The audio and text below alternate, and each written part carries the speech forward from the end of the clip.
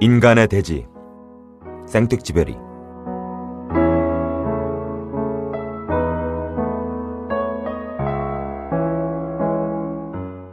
눈 속에서는 생존 본능이라는 게 사라진다네.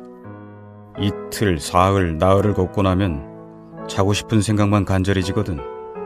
나도 그랬어. 하지만 나는 스스로에게 이렇게 말했지. 내 아내는 생각하겠지. 만약 내가 살아있다면 걸을 거라고. 동료들도 내가 걸을 거라고 믿을 거야. 그들은 모두 나를 믿고 있어. 그러니 걷지 않는다면 내가 나쁜 놈인 거야. 이렇게 말이야. 그래서 자네는 계속 걸었네. 얼어서 부풀어 오른 발이 들어갈 수 있도록 매일 조금씩 나이프 끝으로 구두 속을 잘라냈지. 자네가 세상에서 평온해지려면 눈을 감기만 하면 되었지. 이 세상에서 바위, 얼음, 눈을 지워버리려면 말이야. 그 기적 같은 눈꺼풀을 감자마자 타격도, 추락도, 갈기갈기 찢긴 근육도, 타는 듯한 동상도, 황소처럼 끌고 가야 할 수레보다 무거운 그 삶의 무게도 더는 존재하지 않게 되었을 테지. 자네는 이미 그 추위의 맛을 느낄 수 있었어. 이젠 도구로 변해서 흡사 모르핀과도 같이 자네를 천상의 기쁨으로 채워주는 그 추위를. 자네의 생명은 심장 주변의 피신에 있었지. 무엇인가 부드럽고 소중한 것이 자네 마음 한가운데서 웅크리고 있었네. 자네의 의식은 그때까지 고통으로 가득 찬 짐승 같았던 육체의 먼 부분들을 조금씩 포기했고 대리석 같은 무관심을 보이고 있었어. 나는 수많은 징조로 마지막을 짐작했네. 그중 하나는 이런 거였지. 대략 2시간마다 구두를 더 잘라내거나 부풀어 오른 발을 눈에 문지르거나 아니면 단지 심장을 쉬게 하기 위해 쉴 수밖에 없었는데 마지막 며칠 즈음에는 기억력이 없어지는 거야. 무작정 한참을 걷다가 번쩍하고 정신이 들었지. 난 매번 무언가를 잃어버렸네. 처음에는 장갑 한 짝이었는데 그 추위에 그건 심각한 일이었지. 나는 그것을 내 앞에 놓아두었다가 챙기지 않고 다시 출발했던 거야. 다음에는 시계였어. 그 다음엔 나이프, 그 다음에는 나침반. 매번 쉴 때마다 나는 점점 더 헐벗은 상태가 되어갔네. 살 길은 한 걸음을 내딛는 것이었어. 또 한 걸음, 언제나 똑같은 그 한 걸음을 다시 내딛고 또 내디뎠지.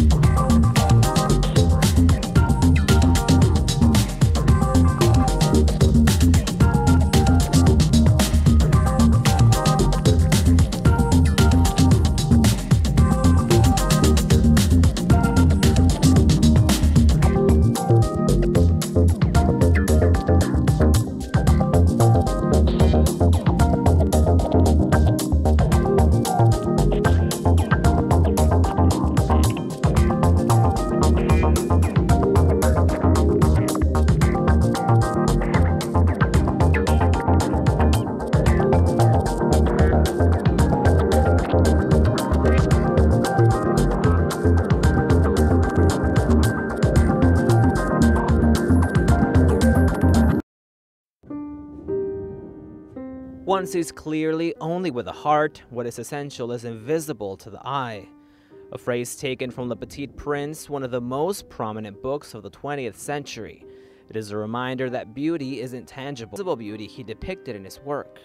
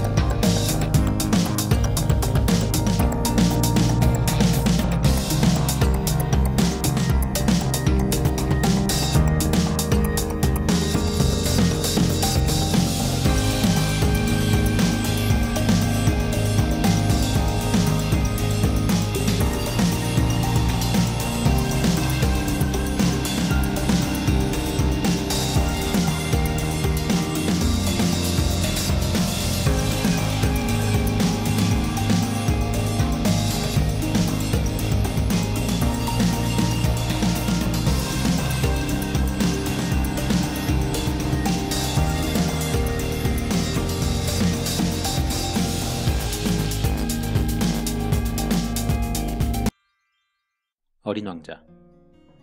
문학과 시를 좋아한 몽상족 소년인 앙투안 드 생텍쥐페리는 1921년 군복무를 시작으로 조종사 면허를 취득하고 1923년까지 항공대에 근무하며 조종사로의 인생을 살게 됩니다. 1926년 비행사라는 중편 소설을 시작으로 조종사를 직업으로 한 다양한 작품 활동을 합니다. 남방우편기, 야간비행은 모두 과거의 비행 경험을 바탕으로 한 작품입니다. 세계 제2차 대전이 발발하자 다시 비행기 조종관을 잡았고 휴전 후에는 미국으로 망명하여 어린 왕자를 집필합니다. 이후 1943년 7월 프랑스 남부 해안에서 정찰 임무 중 행방불명됩니다. 이처럼 다양한 삶의 궤적을 보면 알 수 있듯이 그의 작품에는 역경과 싸워나가며 삶의 의미를 찾는 과정이 많이 그려져 있습니다. 참고로 그의 그림은 해군사관학교 입학에 실패한 뒤 들어간 미술학교 건축과에서 배운 과정이 바탕이 되었다고 전해지고 있습니다. 등장인물로는 이 책의 제목처럼 실질적인 주인공은 어린 왕자로 어린 왕자의 이야기를 주축으로 비행기 조종사와 여우, 뱀과 장미, 그리고 다른 별들의 특별한 존재들이 조연으로 등장하고 있습니다. 이 책의 줄거리는 이렇습니다. 비행기를 타고 아프리카 사막을 여행하고 있던 조종사가 비행기 고장으로 사막에 불시착하며 이야기는 시작됩니다. 아무도 없을 것 같던 사막에서 생사를 고민하던 중 우연히 어린 한 소년을 만나게 됩니다. 조종사는 이 소년과 대화하던 중 그가 다른 별에서 왔다는 것을 알게 되었으며 어린 왕자는 조종사에게 그가 살던 별에 대한 이야기를 들려줍니다. 어린 왕자는 B612라는 작은 혹성에 혼자 살고 있었습니다. 그러던 어느 날 우연히 만난 장미에게 사랑을 느끼지만 장미는 어린 왕자에게 상처만 줄 뿐이었습니다. 그때 어린 왕자를 찾아온 사학가를 통해 다른 별의 이야기를 전해 듣고 더 큰 세상을 알면 장미 행동을 이해할 수 있으리란 생각을 하며 여행을 결심하게 됩니다. 어린 왕자는 여러 별을 여행하며 사람들을 만나지만 모두 이해할 수 없는 생각과 행동을 할 뿐이었습니다. 자신의 권위가 무엇보다 중요했던 어느 왕. 자기를 칭찬하는 말 외에는 들으려 하지 않은 허영심 많은 사람이 살고 있는 별. 술 마시는 것이 부끄럽지만 그것을 잊기 위해 다시 술을 마신다는 술꾼이 되는 별. 하늘에 보이는 5개의 별이 모두 자기 것이라 주장하는 과대망상증 상인이 있는 별. 그리고 별이 작아서 그럴 필요가 없는데도 계속 1분마다 불을 켜고 끄는 이상한 사람이 사는 별. 지리학자지만 한 번도 산과 강을 본 적이 없다는 지리학자의 별을 방문하게 됩니다.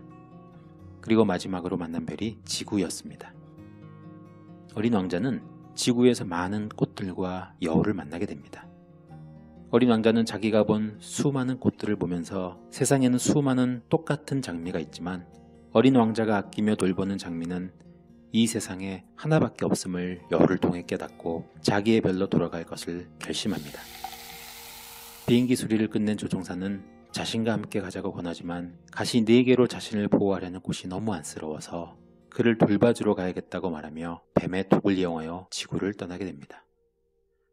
그리고 시간이 흘러 6년 후 하늘의 수많은 별들을 볼 때마다 어린 왕자가 어딘가에 살고 있으리라는 희망을 품으며 이 책에 마침표를 찍습니다. 어린 왕자는 누구나 한 번쯤은 읽어봐야 되는 소설로 유명합니다.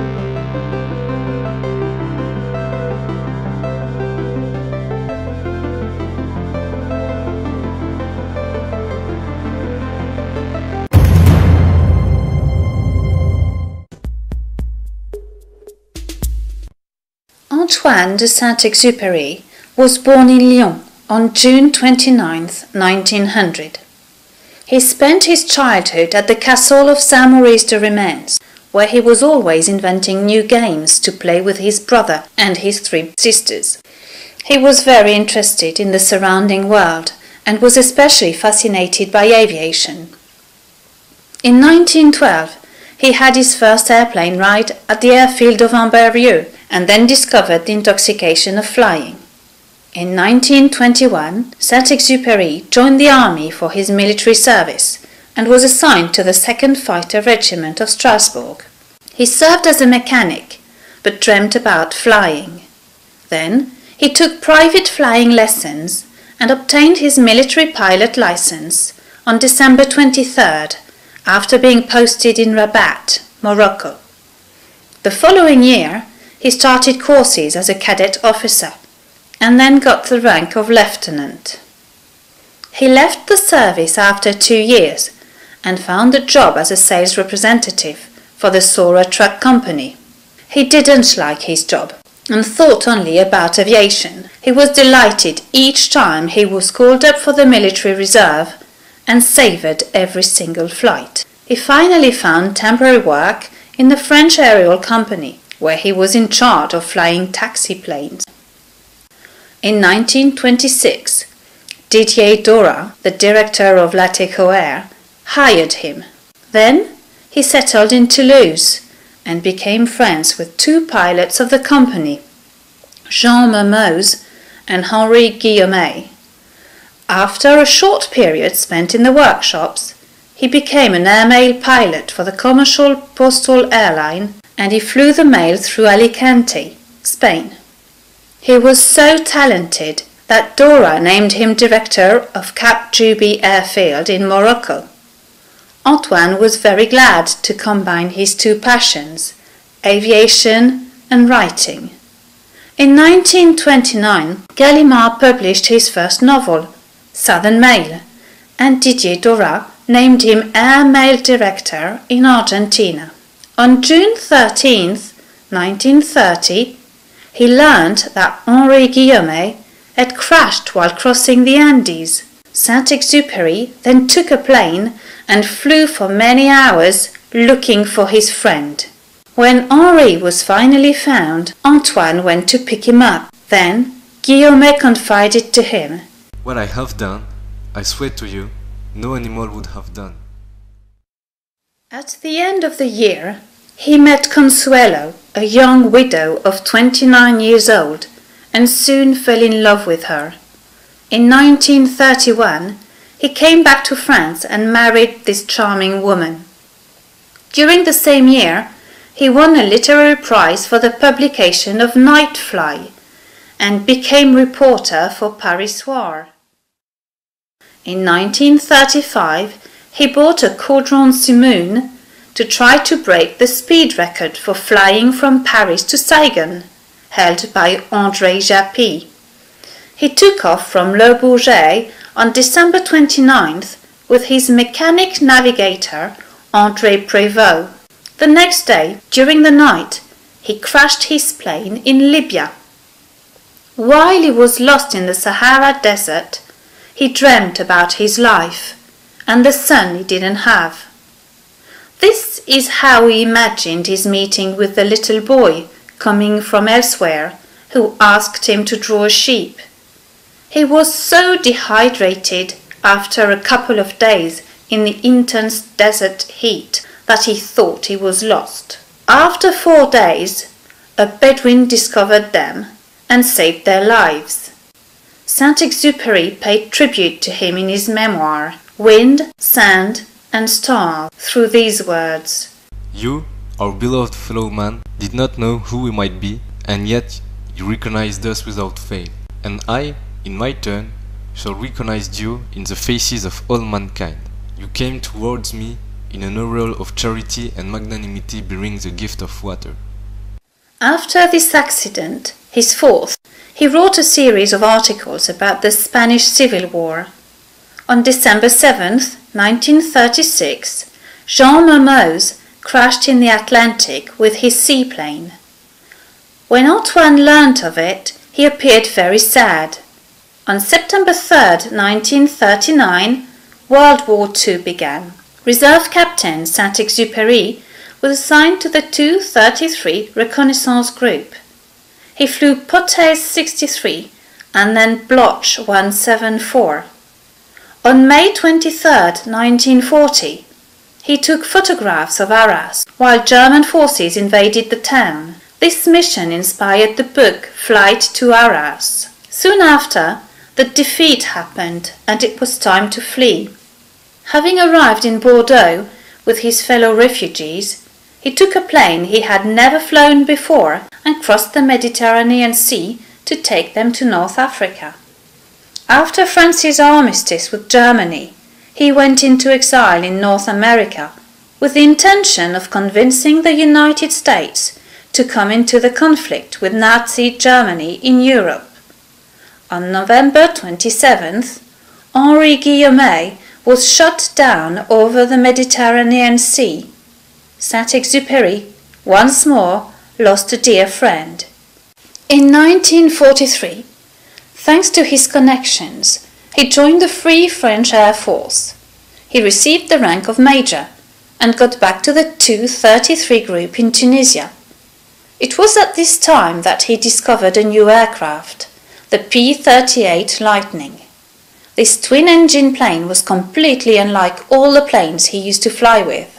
Despite its complexity, Antoine got used to it quickly.